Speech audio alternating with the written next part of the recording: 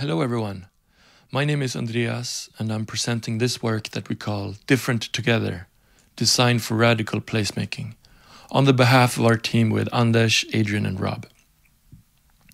Inhabitants in many urban places are isolated from each other and from the means of shaping the place they live in.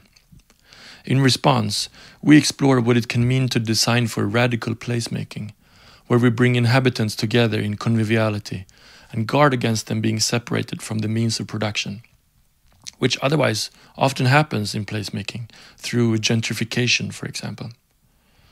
And this might be important because if inhabitants find themselves in isolating places, what chance do they have to change their shared ways of living and respond to the extinction that we're facing? Our work is situated through autoethnography in a student housing campus in Stockholm, Sweden. We made 4 design proposals and we critiqued them with Lefebvre's theory of utopia. This is a critical theory about how we should make places.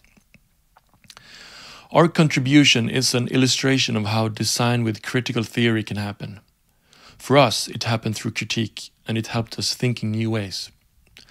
Let's look at a part of how this happened for us. One of the designs, tree bells, are containers that hold notebooks and pens to allow inhabitants to capture local histories and experiences in a tranquil place and share them. The bells move in and out of range serendipitously and so invites visits over time. The tree bells are meant to work against the transient and isolated character of this place by allowing relations to others to accumulate.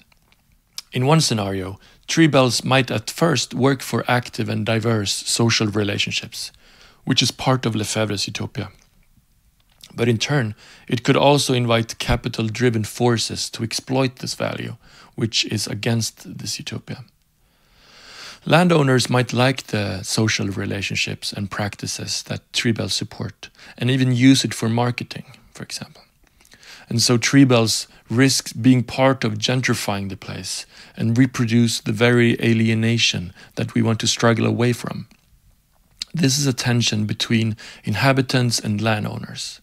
But if we want inhabitants to have a rich social fabric and be able to shape the place they live in, how can we do placemaking that avoids exploitation by landowners? One answer to this may come from the second design, Scream Tree. Scream Tree has to do with a tradition that inhabitants have at the campus.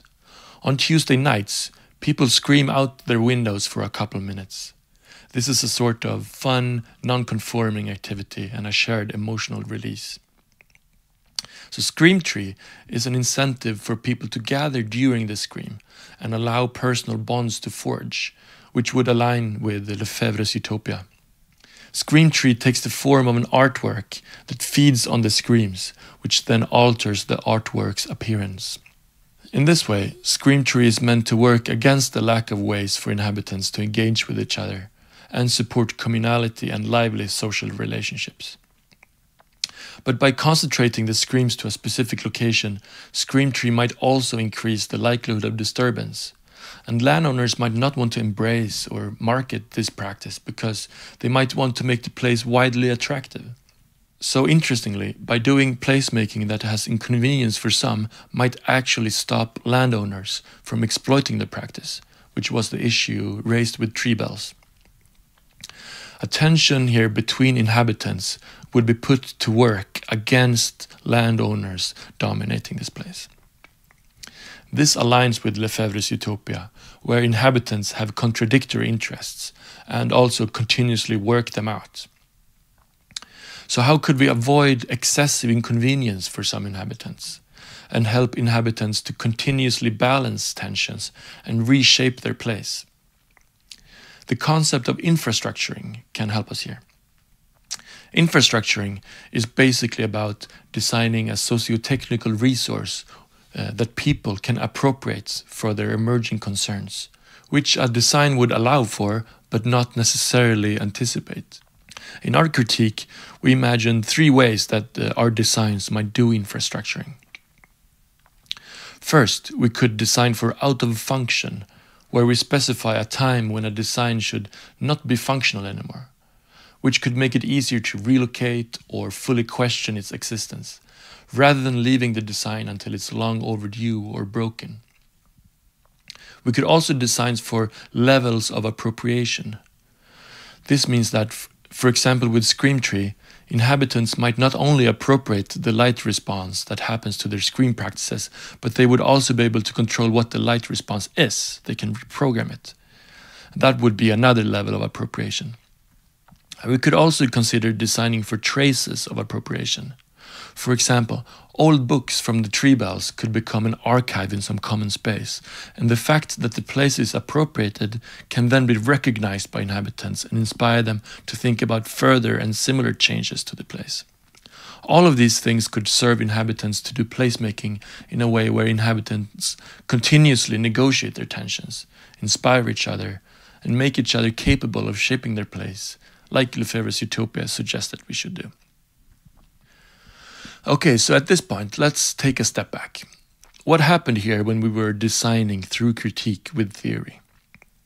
We identified two qualities of Lefebvre's theory that were important for our context and designs: conviviality and participation in the means of production.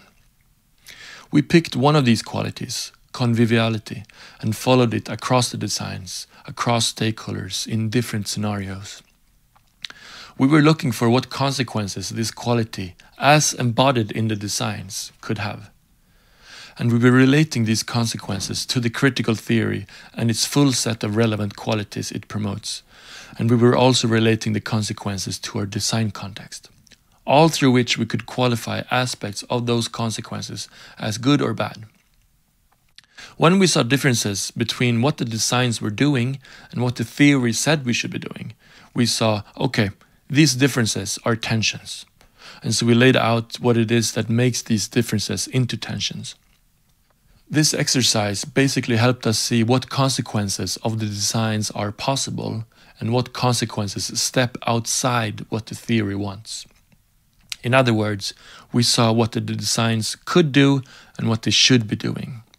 And when we saw how a design stepped outside what the theory wants, we imagined what kind of design quality that could realign this design or tension so that it aligns with or embodies the theory. This imagining was grounded in our 4 designs at hand, our knowledge of the literature, and our understanding of the context. What made Lefebvre's theory particularly generative for us when we were analyzing and imagining were the tensions that it seeks to accept and negotiate, those between inhabitants, and those tensions that it seeks to resolve and favor to one side, which were those between inhabitants and landowners. When we saw these tensions embodied in our designs, that is when we started to get a grip on the design challenge and to think in new ways. These tensions that we identified and the possible responses that we imagined helped us in the end to get a richer preliminary understanding of the design space. And we imagine that similar things to what we've been doing here can be attempted in other situations. To wrap this up, we can note that designing through critique with theory helped us think critically without intervening. And instead of implementing, we came to revalue our situation and see some things that we actually should be thinking about. Some of these things might not have appeared in, say, a month-long deployment. Finally, to learn how to do critical design better, we could ask ourselves, how could design through critique with theory happen as a participatory activity or in preparation for it? And how can we summarize critical theory in an actionable way, also for non-experts and maybe in embodied ways? Our hope is that this can help us make critical design. And thank you so much for listening in, and we're happy to chat about this with you, and take care.